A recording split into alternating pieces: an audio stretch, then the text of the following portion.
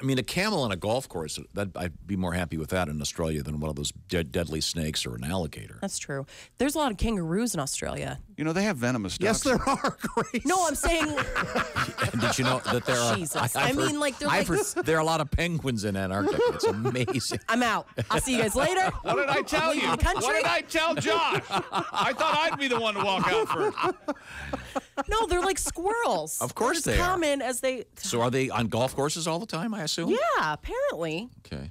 I'm just going to shut up. Did you see that? I'm just saying, if you're on a golf course and you see a camel, it's not as scary as seeing an alligator.